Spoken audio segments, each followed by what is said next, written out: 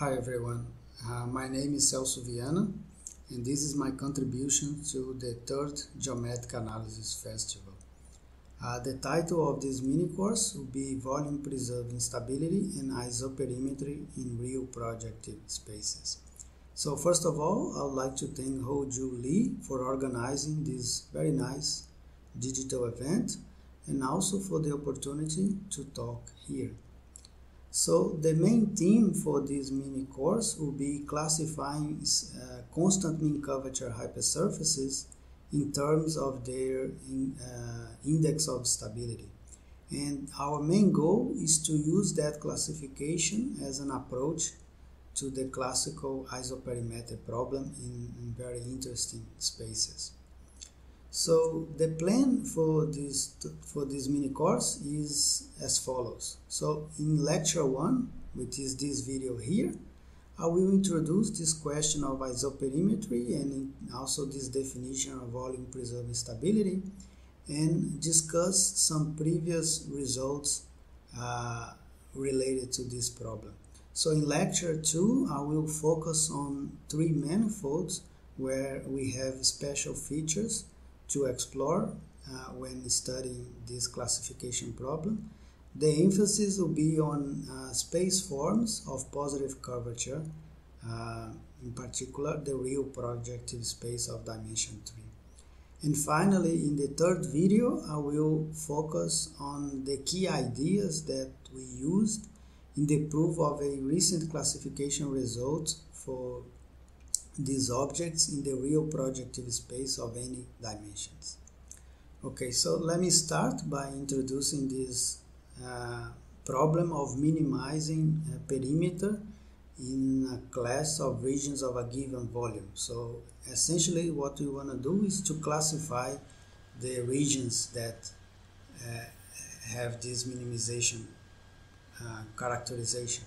So essentially the manifolds we're going to consider here are closed mainly, but you can also consider non-compact manifolds, but in this case you need to impose, for example, the assumption that when you quotient your manifold by the isometry group, then you get a compact set.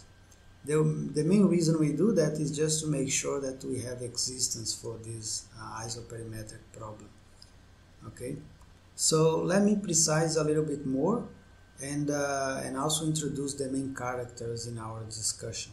So here I'm going to work with sets of finite perimeter, but I'm using here a light notation for surface area and volume. So hopefully that won't cause you too much confusion. So essentially, we want to minimize among all regions omega prime with a fixed volume. I want to minimize the surface area, right? And if I have a minimizer for this problem, this region will be called an isoperimetric region, and the boundary will be called an isoperimetric hypersurfaces. So if you solve this problem for all volumes, then you can construct the so-called isoperimetric profile. So it's just a function that associates to each volume the area of the corresponding isoperimetric hypersurface. So essentially what you want to do is to describe this function, show how it looks like, and or for example trying to prove some comparison theorems for that function. Okay. So let me start with the most important case, the case that motivated this isoperimetric business, which is the case of the Euclidean space. So we know that the solutions for this problem there are the geodesic balls, right? And this is a very famous result. In fact, we have many proofs of this characterization, but I guess the most known and most famous proof is the one that uses symmetrization techniques, right? And this characterization result of geodesic balls can be seen through this beautiful isoperimetric inequality that appears here, right? So the rigorous proof of this result was given by Schmidt in 1940, and the proof can also be generalized to the round sphere in the hyperbolic space. Okay, so the key feature about these simply connected spaceforms is that they have reflections with respect to any direction. So this is a universal property that's very important for as far as symmetrization technique is concerned. Okay, so if you move to other Riemannian spaces, then of course the symmetrization technique will not be available, right? And so you need to come up with different methods to approach the isoperimetric problem. Okay, so in that sense, we divide the problem for general Riemannian manifolds in two parts. So the first part concerns the existence of isoperimetric regions and also the regularity of these objects, right? So this is of course a non-trivial problem. For example, if your manifold is non-compact, then minimizers can drift off to infinity, right? And then there is the second part, which concerns the topology and also the geometry of these minimizers, right? So in this mini course, I will focus only on the second part, because essentially we already have a very successful result tackling the first question, the question of existence and regularity. So here is the theorem. Essentially, it says that under the assumption we made on our manifold, then you always have a solution. You always have an isoperimetric region. And moreover, this isoperimetric region is smooth except for a closed set of Hausdorff dimension at most n-7. So if your manifold has dimension 7 or less, then these objects are always smooth. And but even in higher dimension, the singular set is small in this sense. So this was a very important contribution, and people started working using this regularity result, and some progress started to be made in other spaces, such as the one I'm showing here. So as you can see, most of these spaces has a product structure, and so they still have a lot of reflection symmetries that you can use. And so building on that regularity theorem showed earlier, then you can, for example, show that isoperimetric region in these spaces are rotationally symmetric, for example, right? So I'm just putting some examples here. There is also the counterpart in higher dimensions, but a very explicit description of the minimizers is only in dimension 3. Okay, and so after these examples, I would like to include also the quotient of R3 by a cyclic group. This is a result of Itouré and Ross, and also the result in the real projective space RP3 that we will get back to later on.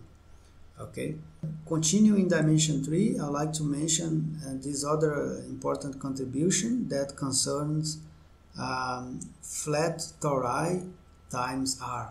Essentially, the problem is not completely solved in this class of manifolds, but it is almost completely solved.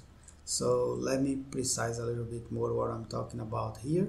So essentially, if you look at the moduli space of flat tori, the moduli space will be given by the strip that appears in this picture, the part of the strip that is above the circle of radius 1, right? So any lattice that gives you the flat tori has a vector which is in the x direction, a unit vector in that direction, and the other vector has its extremal point at this region. Okay, and so what we know about this problem in this class of manifold is that there is some number beta 0 which is very explicit, such that if you are above that threshold, then the solutions of the isoperimetric problems are classified. Okay, But then there is this compact region where the problem is still open, right? So, but still, essentially, the problem is almost completely solved. Okay, so other previous results that I would like to mention is a result of Johnson and Morgan and also Narduli that concerns small isoperimetric regions in Riemannian manifold. So essentially they proved that these objects are nearly round in a way that you can precise, and moreover there is also a description of where this small isoperimetric region is located on your Riemannian manifold, and that is connected to critical points of the scalar curvature on your manifold. Okay, so these are results for small volume. We also have results for large isoperimetric regions, and for this part we work on asymptotically flat Riemannian tree manifolds, which are manifolds of great interest in general relativity.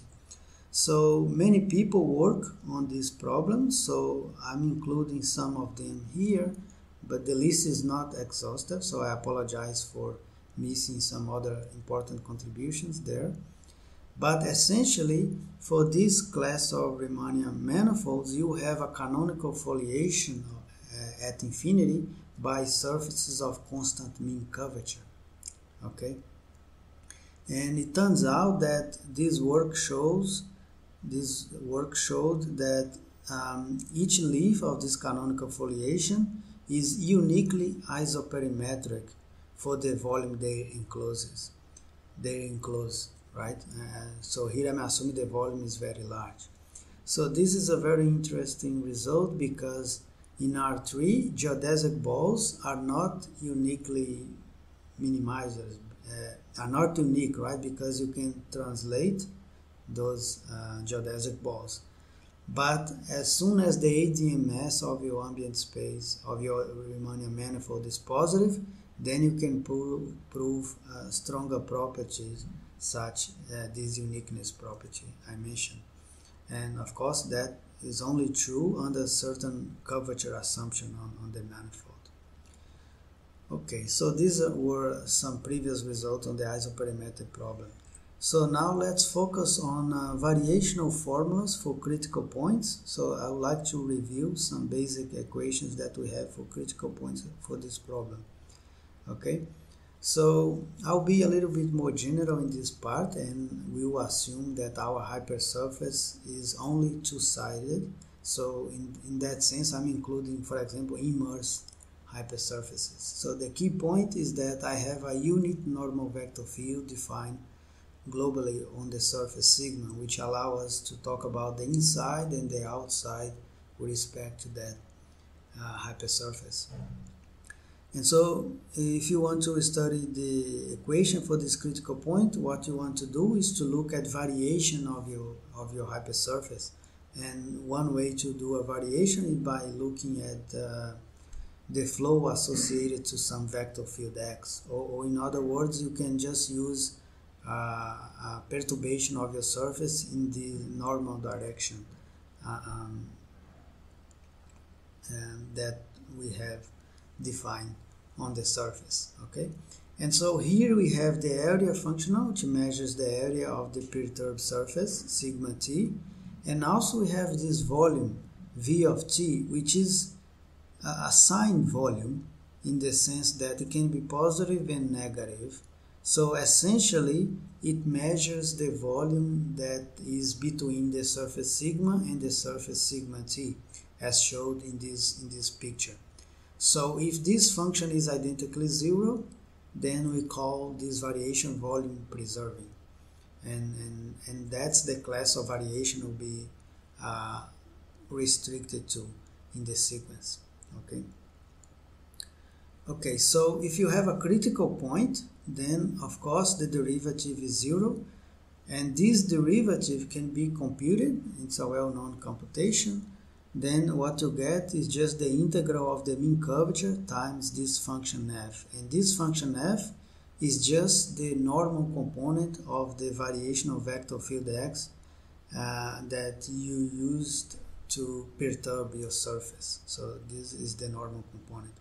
So it turns out that for variation that is volume preserving, the integral of this function f is identically 0, and in fact you have the converse statement. For any function with average 0 over the surface, you can always construct a variation that is volume preserving, having that function as the normal component. Okay, so we'll be concerning with function with that property. So as a result, a critical point must has constant mean curvature h. Okay, right. So an isoperimetric surface is more than a critical point, right? It's a global minimizer. So in particular, it minimizes area up to second order for variations that preserves the enclosed volume, right? So the second variational formula for area gives you a formula for this second derivative, and what you get is just a quadratic form, right? Which we call it the index form of sigma, and it's a symmetric quadratic form, and associated to it we have this linear Jacobi operator, which is given here. So some quantities that appears in the formula. So we have the rich curvature of your ambient space in the direction of the unit normal vector, and also the norm of the second fundamental form square. Okay. So essentially, what we want to do is to look at surfaces that minimizes area up to second order for volume preserving variation. And remember that this implies the integral of this function f being 0, right? And we use that as our definition of volume preserving stability.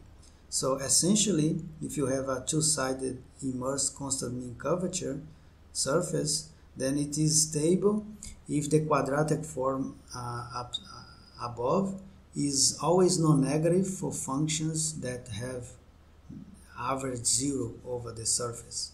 We will refer to these functions later in this discussion as test functions, okay? And the inequality above as the stability inequality. So the goal will be to classify, to see in which situations we can classify surfaces having this property, okay? So we will see that finding good test functions that you can use in the stability inequality will depend on the geometric nature of the ambient space, okay? So this definition was introduced by Barbosa do Carmo and later with Eschenberg in the class of Riemannian manifolds, and they gave a very beautiful characterization of geodesic spheres as the only volume preserving stable hypersurfaces. So one remark I'd like to make here is that so in this definition we are including immersed hypersurfaces, right? And around the time they proved this result, there were important examples, constructed examples of immersed constant mean curvature surfaces in the Euclidean space. And so this result is showing that those immersed constant mean curvature hypersurfaces are not stable for the isoperimetric problem. Okay, so I'd like to take some minutes just to discuss very briefly a key idea that you need, the key idea in proving a result like this. So it turns out that by now we know that the key ingredient in the proof of this result is the existence of conformal vector fields in these spaces. So a conformal vector field is just a vector field that satisfies this equation here. So its derivative in the direction of some other vector field is just a multiple of that vector field through some function here, this phi of x. Okay, so this is a good equation, and this equation is relevant to our problem because if you compute the divergence of the tangential part of this vector field over some surface sigma, then what you get is a function that depends on the geometry of your surface, like the mean curvature here, and also on this potential function phi that comes from the conformal equation for x. Okay, so if you apply the divergence theorem to this equation, what you get is the so-called Minkowski formula. And this Minkowski formula is relevant to our problem because it gives you for free a very nice test function that you can use in the stability inequality, right? And so you need to do some computations to check that this is indeed a good function. Okay, so for example, in the Euclidean space, this vector field, this conformal vector field here is very simple. It's just the position vector field that we are familiar with. Okay, and the function phi of x is just the constant function equal to 1. And in the sphere, you also have a very simple description for these conformal vector fields. They are, for example, the tangential part of coordinate vectors in the Euclidean space. Okay, right, so this is how the proof goes in these spaces, and you might ask, like, what is the geometric interpretation for this Minkowski test function? So what kind of variations you are making on your surface that gives you this particular test function, right? So it turns out that we have a very beautiful description for this Minkowski test function, and that was proved by Wente in 91, a few years after the previous result. And so essentially this variation is very simple to describe, and in fact we have a picture here that will help us understand. So essentially what you do is you start with your surface sigma, and then you take the equidistant flow associated to it, then that gives you this surface sigma r, right? And so you are increasing volume, right, in the enclosed volume. And so if you scale down your hypersurface in a way that you keep the enclosed volume the same, then you get this blue curve that appears here, and that blue curve is the volume preserving variation that I was talking about. Okay, so what Wente proved is that this type of volume preserving variation always decreases area up to second order, except when you are in a round sphere.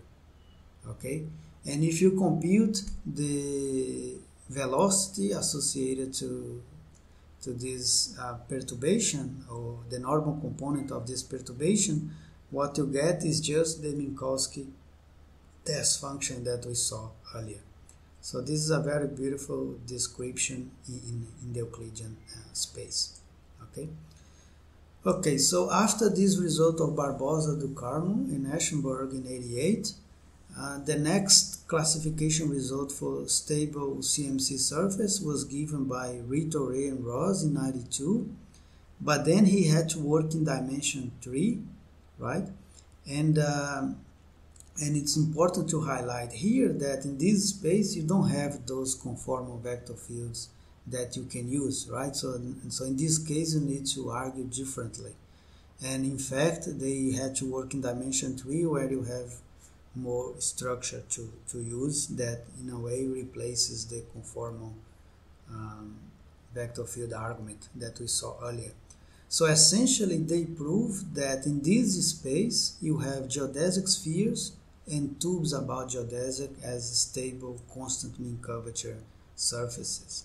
So since your manifold is non-simply connected, then you should expect to see surfaces other than spheres as stable, right? Such as the tubes about geodesics. And tubes about geodesics, they are not stable when the radius is very small, but as soon as the radius increases, then they become stable. In fact, they are optimal candidates for the isoperimetric problem.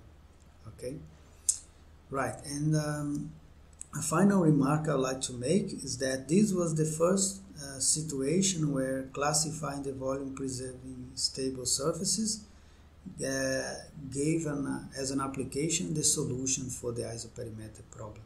So our result is a generalization of this result of Little-Ray Ross to the real projective space of any dimension. And so this is our main result, which appears here.